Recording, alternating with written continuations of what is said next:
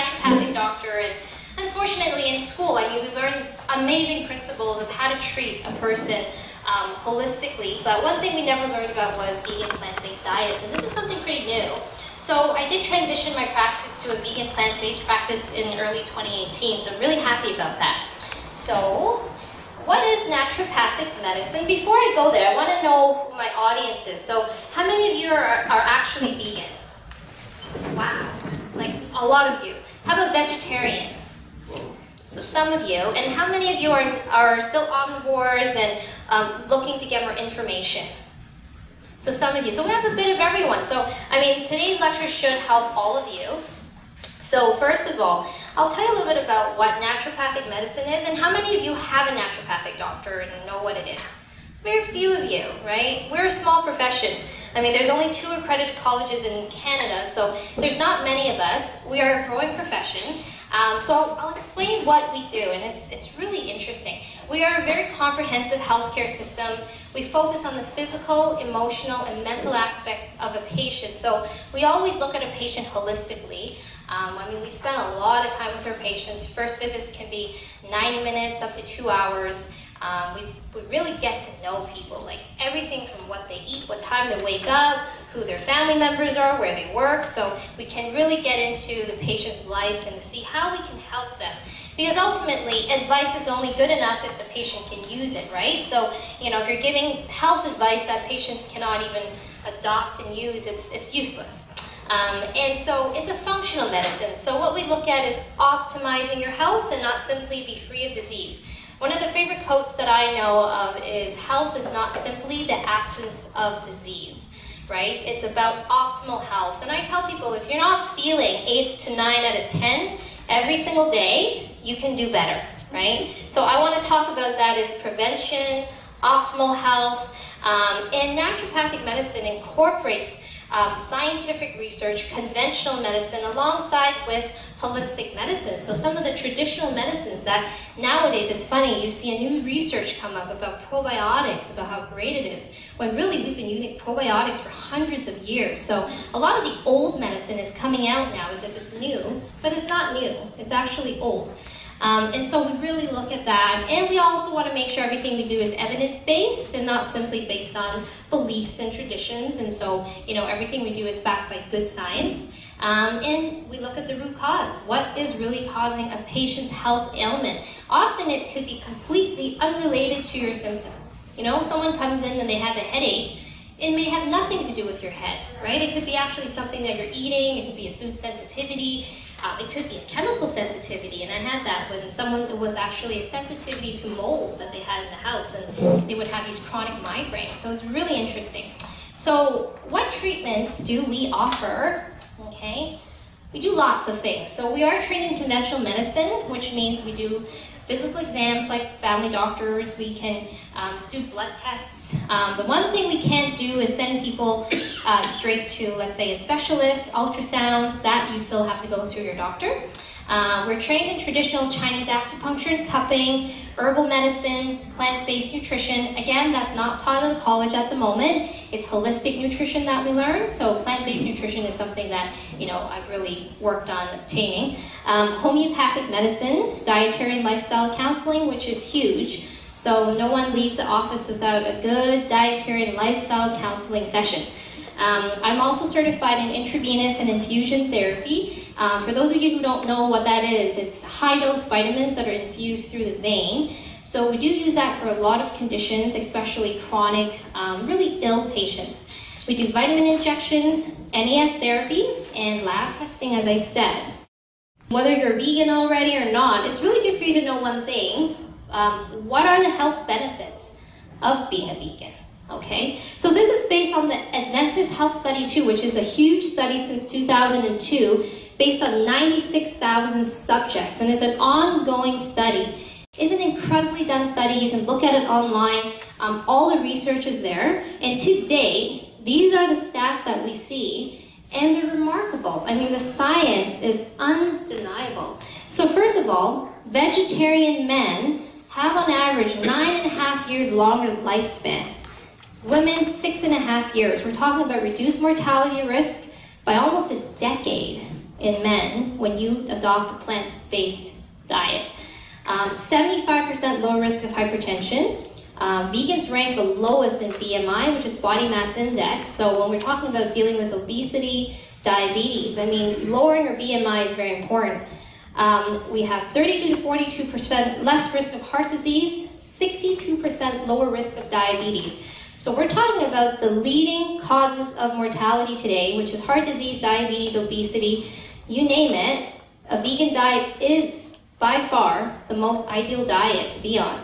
We also have 19% lower risk of cancer, 52% lower risk of kidney disease. And what they have found was most people with kidney disease is contributed due to the heart disease and the diabetes. So when you reduce your risks of those two big issues, you also see a lower risk of kidney issues. 72% lower risk of diverticular disease, which is a gastrointestinal disorder. So we're looking at everything gastrointestinal, like Crohn's, inflammatory, irritable bowel, so many issues are actually better on a vegan plant-based diet.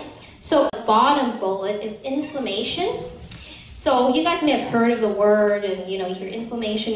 What is inflammation? Well, inflammation is common in every single chronic health disease, including Alzheimer's, heart disease, diabetes. And what they have found was vegan plant-based dieters have the lowest inflammation. So overall, you can see that vegans have a lower risk of mortality. And this is just one study. There are multiple studies going on that show very similar results. And if you look at the blue zones in the world, right, the blue zones are areas where people live the longest. One thing in common is they all eat a highly plant-based diet with very little animal protein.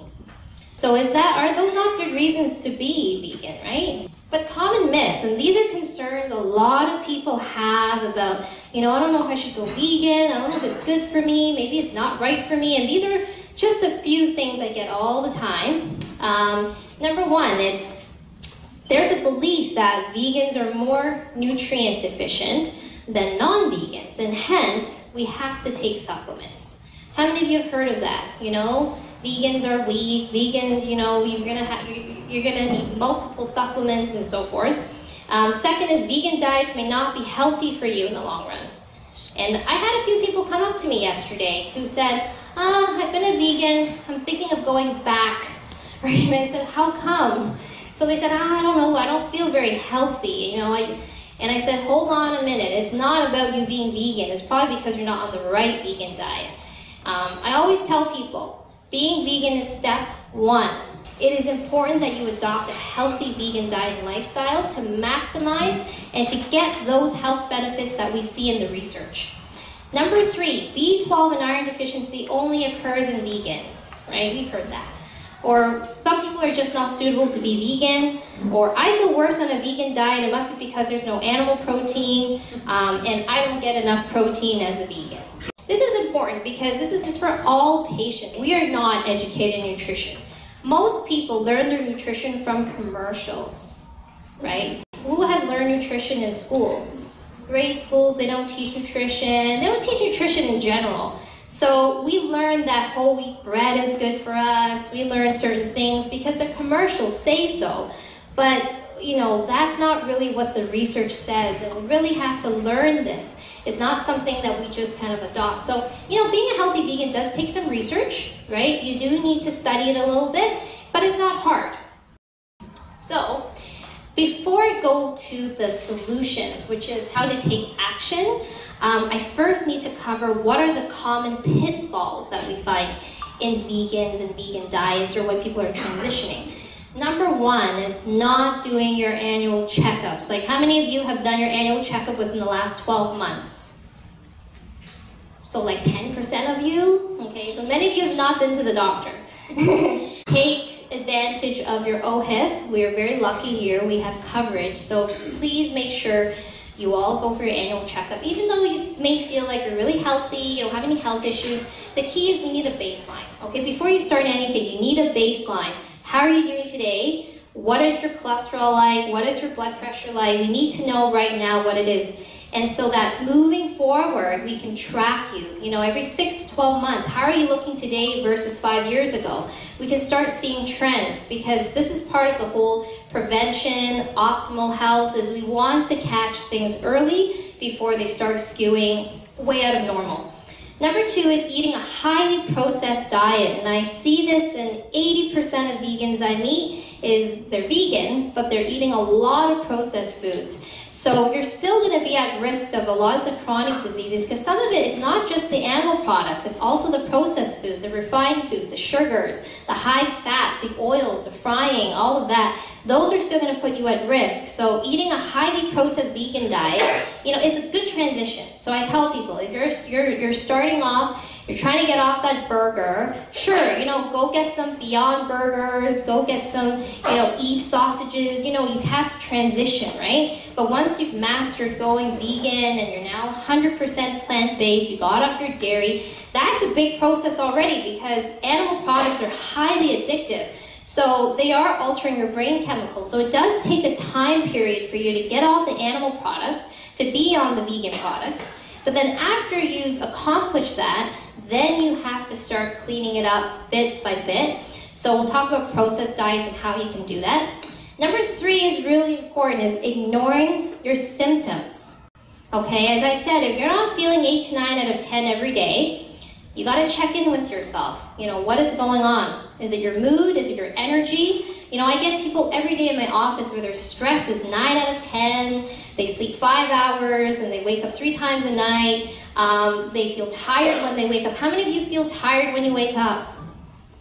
Okay. How many of you, and this is a bit graphic, but how many of you actually go to the bathroom every single day? Not all of you. Okay, not all of you.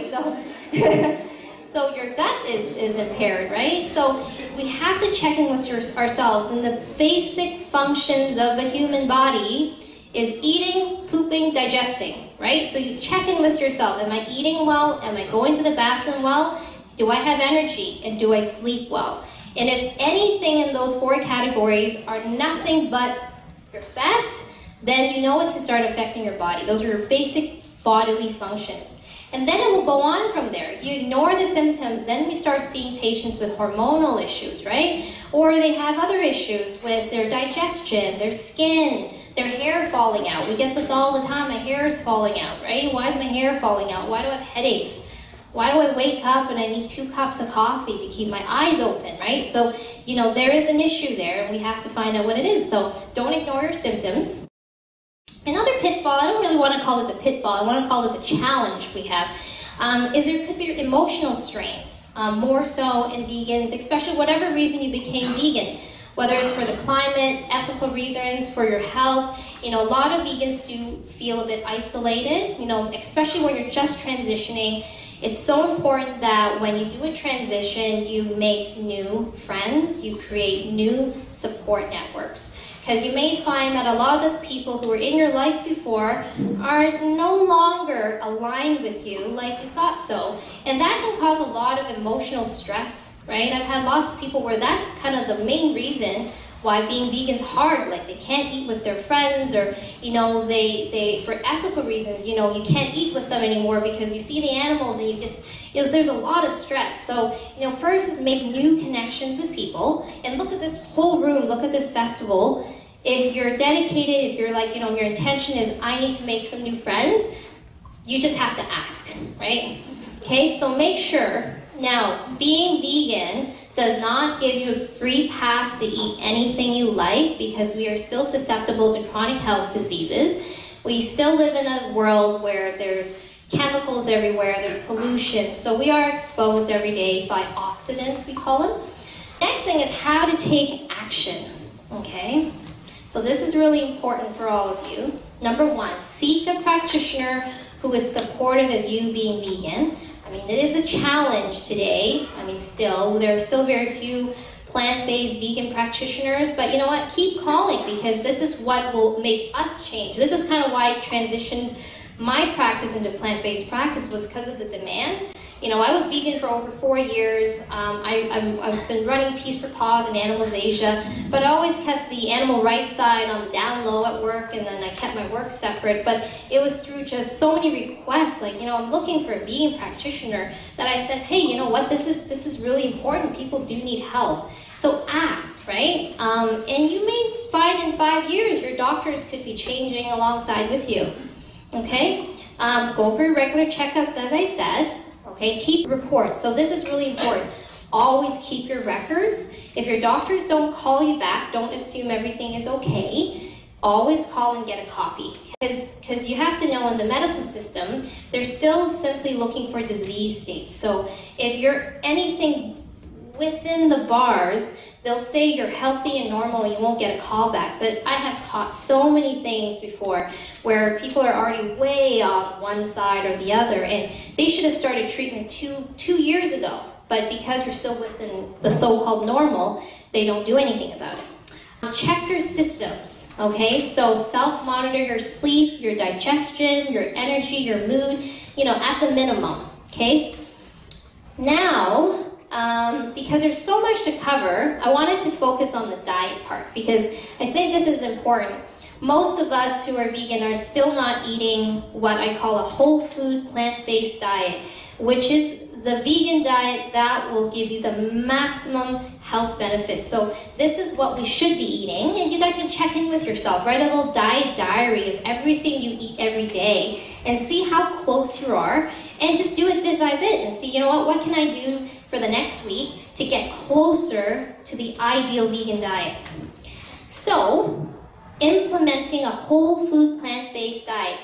It's a lot of vegetables, okay? 8 to 10 servings of fruits and vegetables every single day. Obviously, if you're a little smaller, you're a little bigger, you can go up and down these amounts, but 8 to 10 servings of fruits and vegetables, 2 servings of beans and legumes. Do all of you eat beans and legumes every day?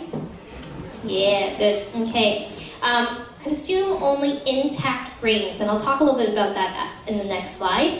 1 to 2 servings of nuts and seeds, herbs and spices, plenty of water, and reduce your salt and fat intake. And you don't have to go, there's a lot of zero fat cooking and all that. I always say you don't have to go zero fat, but keep the fat low. So about the intact grains, okay, not all carbs are equal. In North America, most people consume 80 to 90% of their grains as processed grains. And a diet that's rich in refined carbs will put you at risk of overeating, obesity, cholesterol issues, blood pressure, heart disease, insulin dysregulation, gastrointestinal issues, cancers, right? Inflammation and liver disease.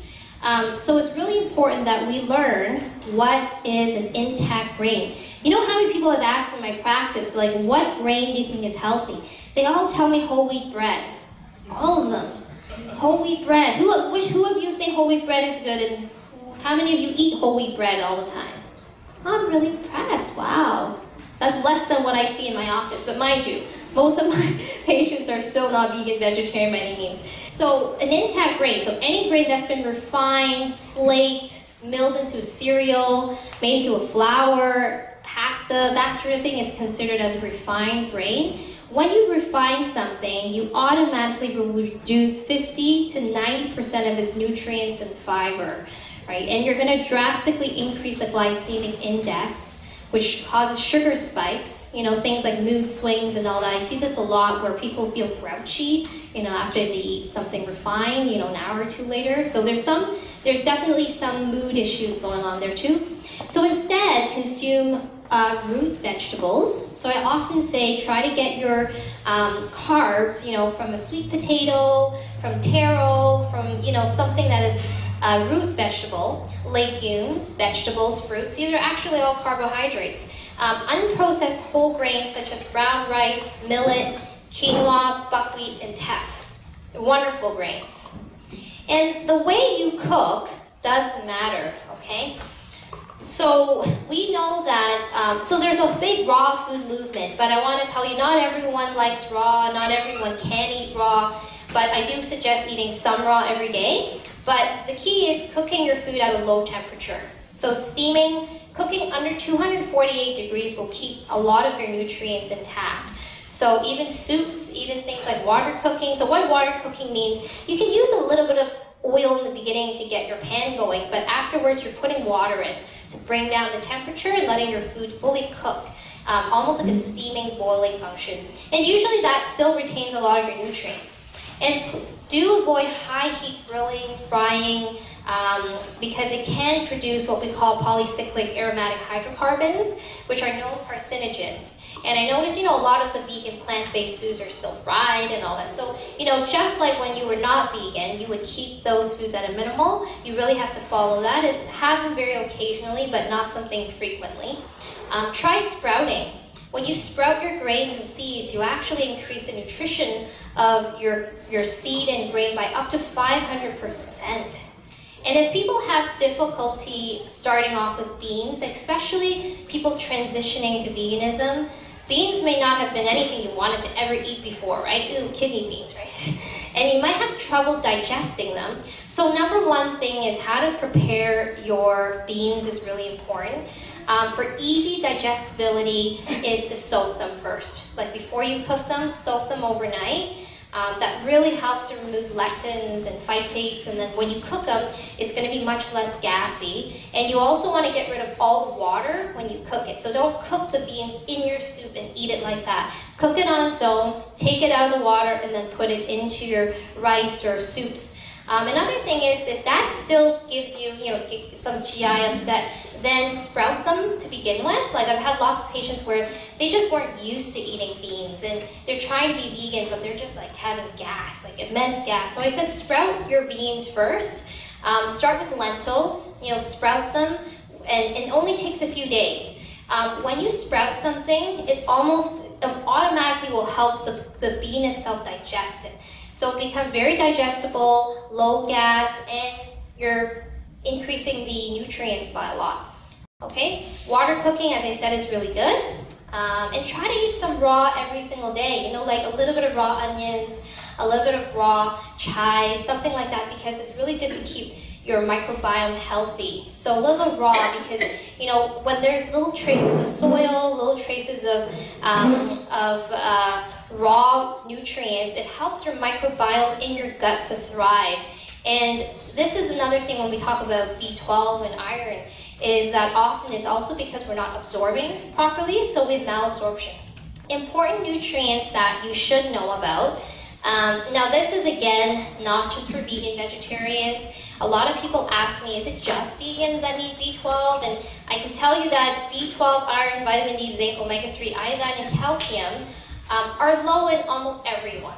Okay, some of my most B12 iron deficient patients are actually meat eaters, and they're coming in with severely low B12, where we're doing injections. And there's a reason why, but we'll talk about what these nutrients do and why they're so important, and why, don't get lazy, really try to get the foods in. If you're not getting the foods in, then get a supplement in. So B12, really important for brain function, nervous system, blood cell production, energy production, metabolism. So if you notice that you're getting sluggish, tired, if you experience numbness, tingling, mood swings, anything like that, you need to be assessed to see if you're B12 deficient. And a simple blood test can actually let us know if you're low in B12. Iron, right? A lot of people are concerned about iron. And iron is really important because it helps to form hemoglobin, which brings oxygen to all our cells. So if you start noticing you're tired all the time, you're losing hair, right? That's a classic symptom, is check your iron status. And again, you can do this through blood panel. Vitamin D is important for every single person. If you live in Canada, you are vitamin D deficient. I don't know a single Canadian that is not vitamin D deficient, except if you live in Florida. You might be okay. There's still a deficiency in Florida. There still is, yeah, because we don't go outside, right? We're still indoors, and most of the sunlight we get is when we're driving or on the bus, which doesn't count. So vitamin D is really important. You can get a vitamin D blood test done and see if you're in the optimal range. So right now is a busy vitamin D testing time for me. I usually get a lot of patients get their vitamin D tested so I can optimize them for the winter. Because a lot of people feel just terrible in the winter. Like their mood swinging, they're tired, they get sick all the time, and it can be contributed to low vitamin D. Zinc is important, right? Zinc supports the immune system, wound healing, cell division, male health. It's really important to get zinc in. Omega-3, okay, omega-3 we all know, good for the brain, good for the eyes, cell support, mood, skin, hormones, iodine, which is for thyroid function, and everyone knows about calcium. And I didn't really like to isolate calcium on its own, but I figure most people know calcium. There's a belief that if you're vegan, you're going to be greatly calcium deficient, and then we must use cow's milk to get calcium, which you don't need. You can actually get really good quality calcium from plant-based sources, which are far superior to dairy sources. So for those of you who are vegetarian, who are looking at getting rid of dairy, please do. I mean, dairy is the #1 most inflammatory food that you can obtain. And when I treat patients with autoimmune, arthritis, eczema, things like that, I mean, the #1 thing we get out first is dairy. There's so many things about dairy, we can talk an hour about it. But transition over and you can get your calcium from plant-based sources. Okay? So, where do you get these nutrients? So, B12, there's not a really reliable food source at the moment because B12 is actually from bacteria in the soil. So what happens is most of our food's washed, also soil depletion. Soils are now treated with a lot of chemicals and herbicides, pesticides. So I mean, the amount of B12 that we're getting from our foods is really poor, and that's why most people that I test are B12 deficient. And so it's important that you probably will need a B12 supplement. As to how much you need depends on your starting amount in your blood. So if you're really low, you may need more. If you're pretty good, you may not need as much, because some of us will absorb B12 better than others. If you're a very poor absorber, then there's probably something going on with your gut function that we need to optimize. And some people need to start off with B12 injections first, and then move on to the sublingual oral form. Iron, lots of good sources of iron like cashews, pumpkin seeds, lentils, mushrooms, peas, string beans, prune juice, nuts and seeds. Lots of the dark green leafy vegetables will also have iron. Vitamin D, of course, the best way is to get natural sunlight. So it's hard here because from the fall till the winter, the way that, I'm not very good with how the earth moves, but it's the way that we're positioned. Even when we're outside, the sun ray hits the skin at an angle that doesn't really help us manufacture vitamin D. So it's just naturally in Canada we're going to be deficient. So you do need to take one every day, and dosage again depends on your starting amount. But for sure, between fall to winter to spring, I suggest vitamin D supplementation every single day with a fatty meal, or something with fat, like even with a handful of nuts is good enough. Some people are fine in the summer, depends how much you're outside and what time you're outside, but some people aren't. If you have an office job and you're inside 9 to 5, by the time you're out it's sun setting, you may not even get enough vitamin D in the summertime.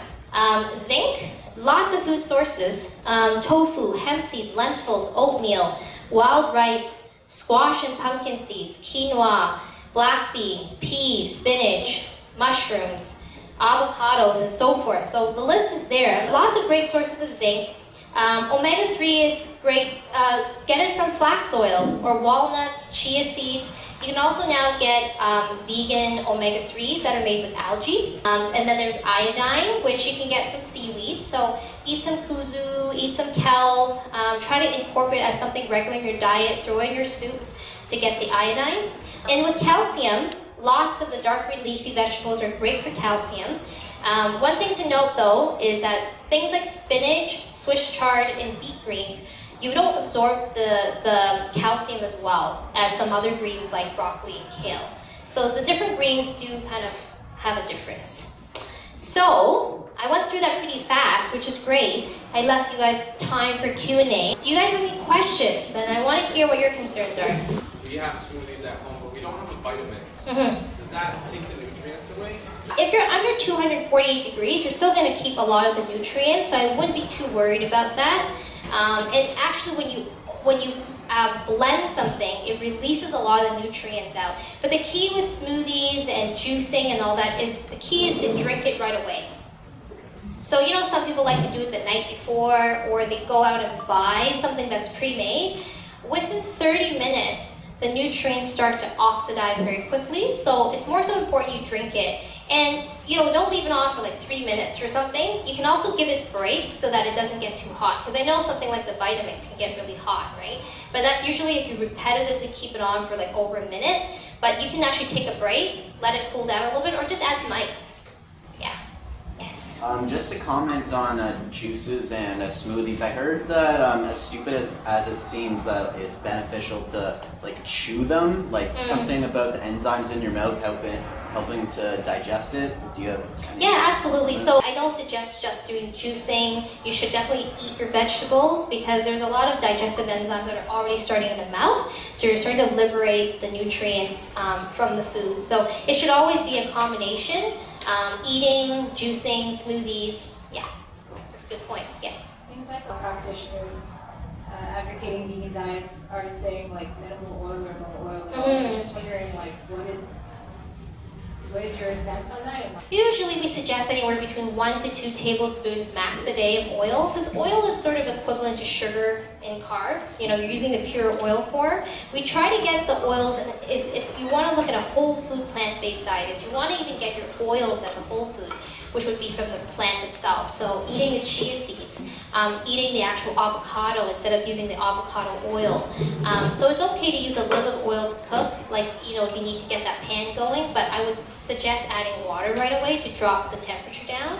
So what we suggest is even for salad dressings, a lot of people are used to doing the olive oil with balsamic.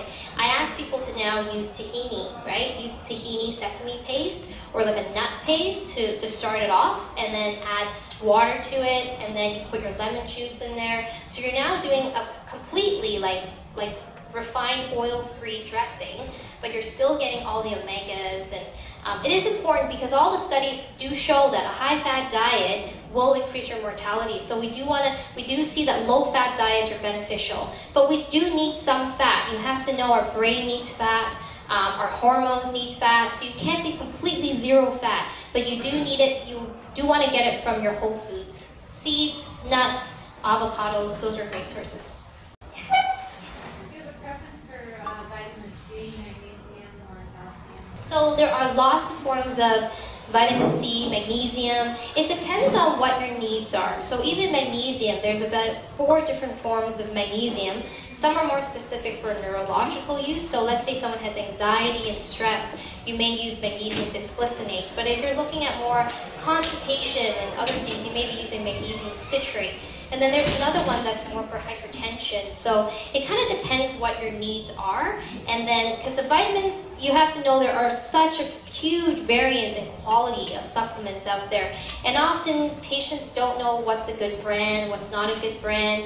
I still have lots of patients who go to Costco to get their supplements, which I don't suggest. I mean, they've done studies on some of the supplements.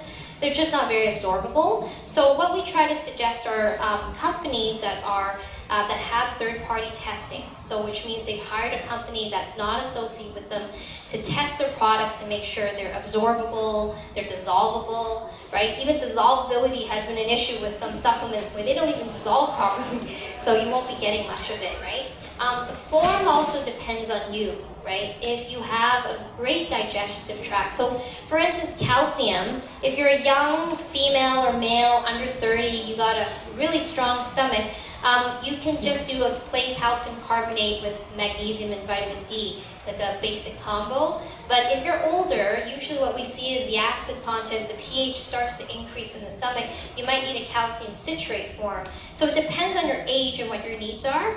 And someone, if you have a good health professional like a nutritionist and naturopath, they'll go through and see, you know, what forms of vitamins are beneficial for you.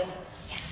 Yes. Just something with hypothyroidism, is broccoli and kale still a good form of calcium? Or? Yes, because I mean, there's a whole thing about goitrogenics, and if you have hypothyroidism, you should avoid cruciferous vegetables. It's really quite silly, I can tell you. It's not true. I mean, because when you're eating the vegetable, it's going to have other nutrients that balance it out as well. So I still have all my hypothyroid patients continue to eat the goitrogenic foods, but they'll space them out. So I don't suggest eating like 4 cups of broccoli a day, but they may have a little bit, but then they'll have non-goitrogenic foods on top. And especially if you're already being treated for it, like let's say you're on medication or bioidentical hormones and your values are stable, then you don't have to worry so much. Yeah, but they're beneficial, so I would still incorporate them.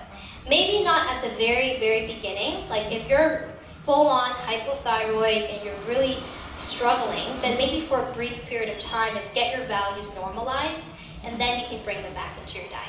Can you have too many supplements? I know sometimes in health stores they recommend a lot of supplements. I need this type of supplement. They say you can never have too many, your body just expels it. Is that true? No, that is not true. And I do have patients who come in with garbage bags full of supplements, and it is a bit worrisome.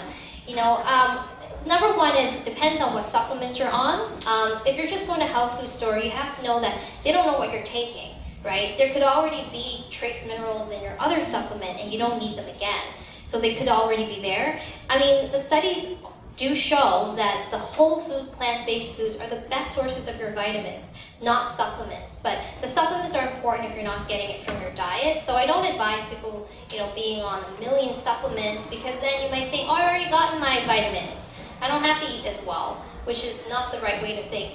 But also, certain vitamins can accumulate in the body. Okay, so if they're lipid soluble, like vitamin D, vitamin A, vitamin K, vitamin E, they can actually build up in the system.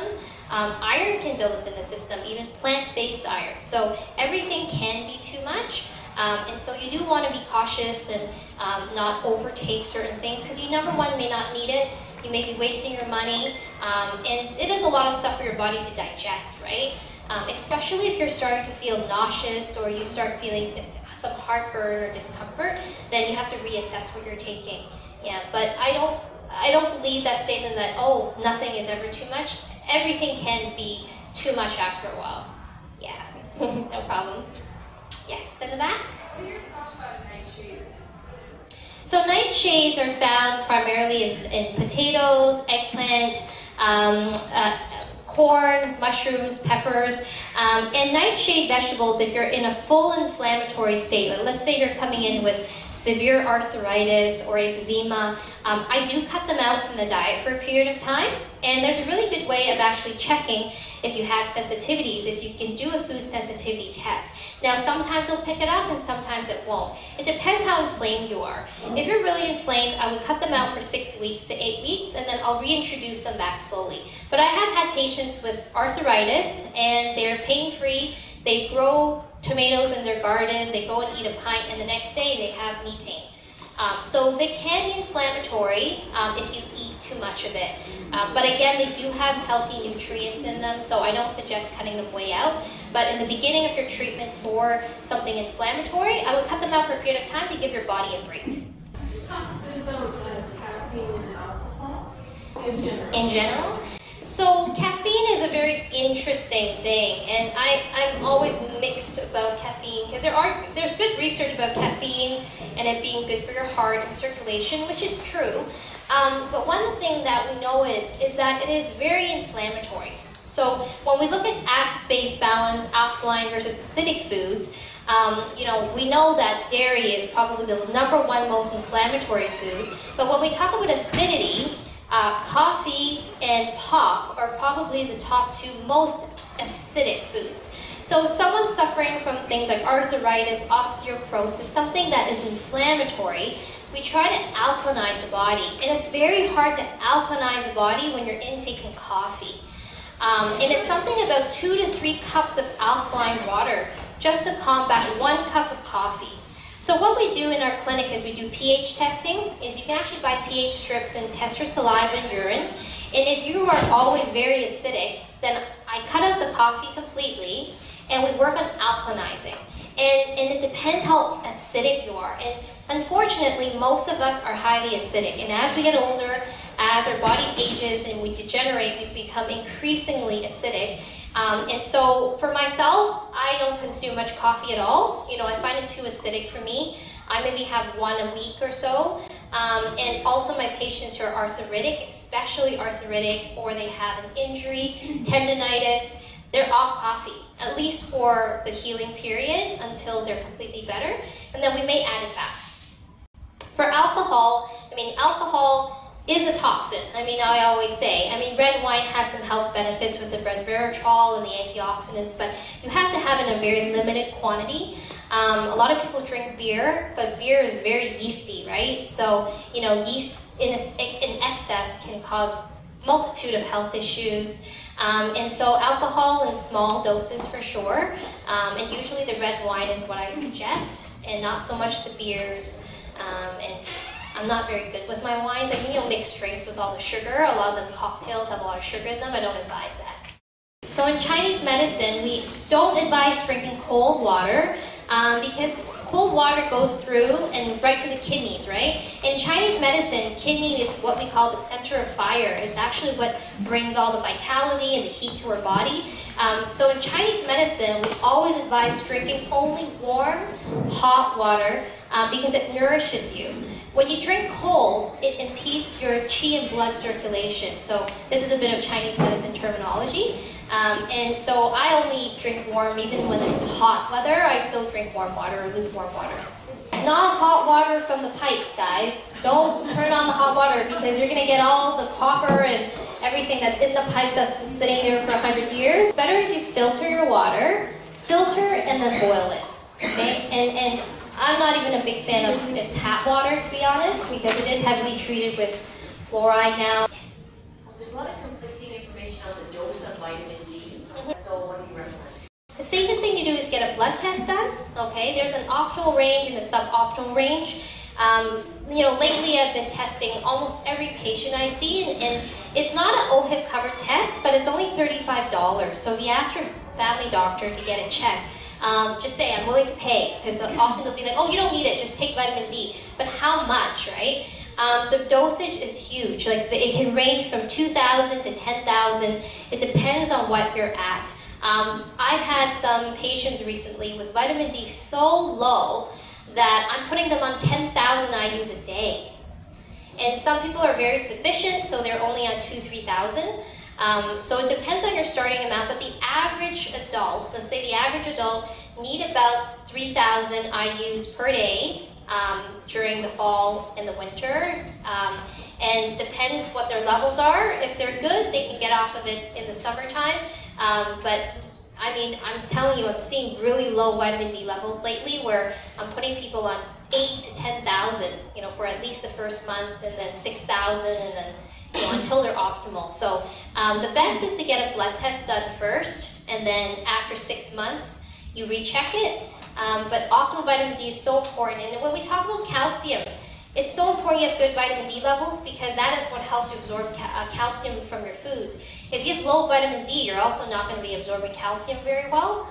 In your immune system, we know vitamin D is great for preventing viral infections. So if you're looking at flu prevention, what's the best flu preventer? It's vitamin D, right? If you're sick, pop some vitamin D in. But again, it's a fat-soluble vitamin, so you do need to take it with some fat, in the meal. So don't take it with like an apple or something. It's not going to absorb very well.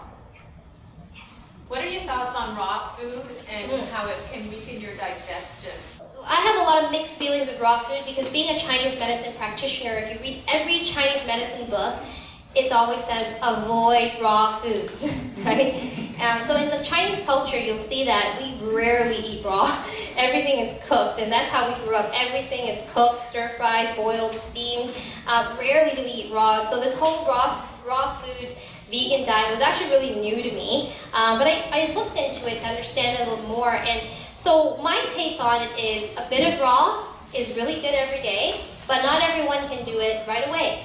If you have a very weak digestive issue, especially if you have IBS, inflammatory bowel disease like Crohn's, and your digestion is really weak, I find that often we have to cook the foods first. It's also to kill off any bacteria and stuff that's contaminated in raw foods, because even we know now with romaine you can get E. coli, right? So you have to be very careful, and you have to train your body to eat raw, because not all of us are good with raw. It also depends ethnically where you're from. Like being Southeast Asian, we have not for generations eaten much raw. So what I noticed was I wasn't digesting raw well. Like it would actually make me feel tired and cold, right? And so it depends on your constitution. And in Chinese medicine, it's really cool because we look at every person, you have a unique constitution. So you could be a cool person, someone could be very hot and warm, some people can be very damp, right? And I find that cool, damp constitution people have a hard time eating raw. And you have to incorporate it slowly. You might even have to put some ginger in when you juice, just to warm up the drink. And what I suggest sometimes is actually warming your drink a little bit. So like if you're Vitamixing, Vitamix it a little longer to warm it up a little bit, because that might help your bowels to digest it better.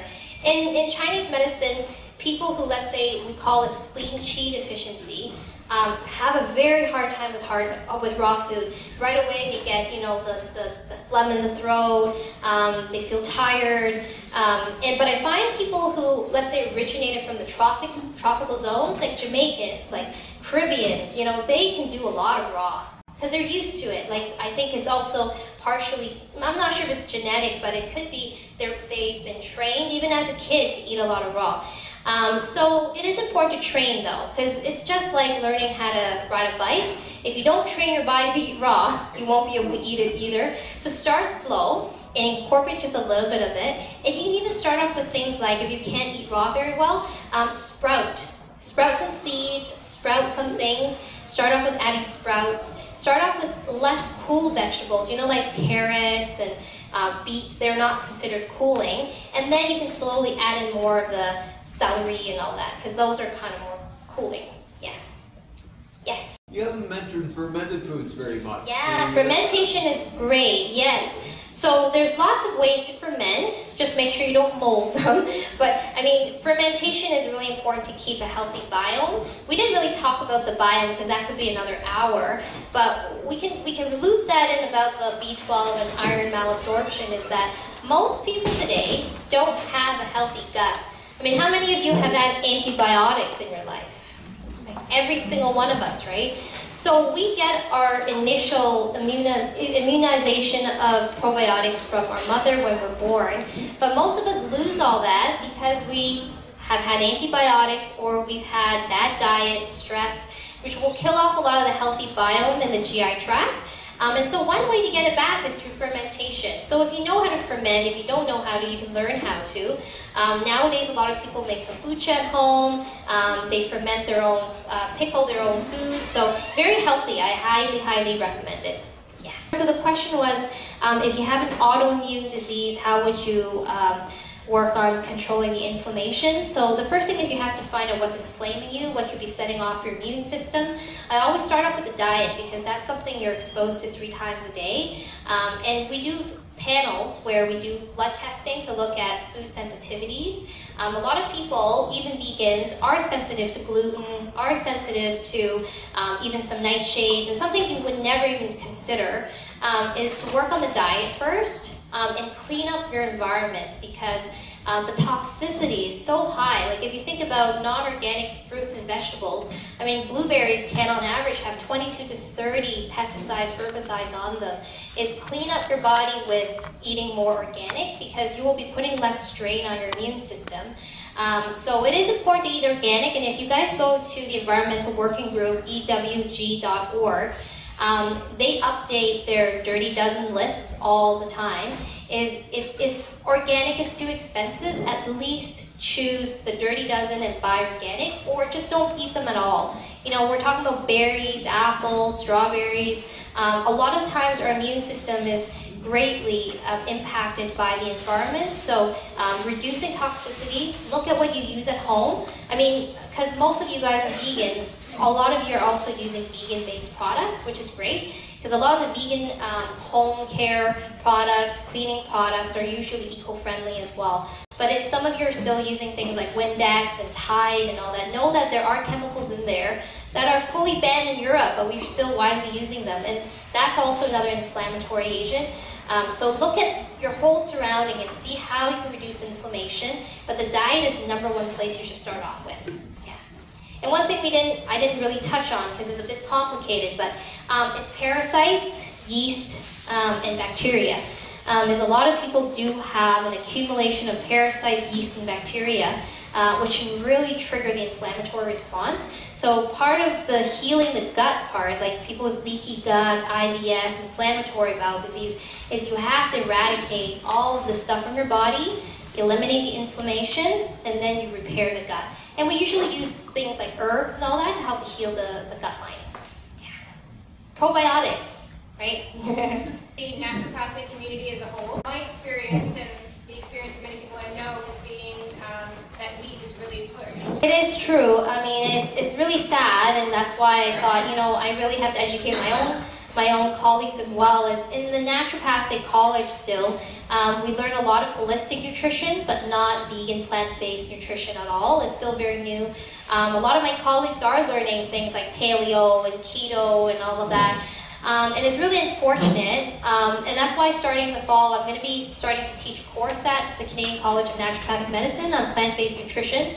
So I hope they receive it well, because that's my goal, is to educate my own professions in plant-based eating and how important it is. But you're absolutely right. Like, I've had a lot of patients transfer to me because their own naturopathic doctor suggested them to be on a paleo diet, or you can't survive without meat. You know, I've got that before. And I think it's lack of education. We're really not quite there yet as a whole medical community. And so, I mean, we have, now we have great experts, right? Dr. Josh is here, right? That's Dr. Josh, and he's from Hippocrates, and you know, you've been a huge leader in teaching plant-based medicine, and so, I mean, I think it'll be our responsibility to try to educate our fellow colleagues on this, but I know it's challenging. A lot of people think as a naturopath, you know, they should be fully supportive of veganism, but no, we're not quite there. Hopefully soon. We're good, the time, great.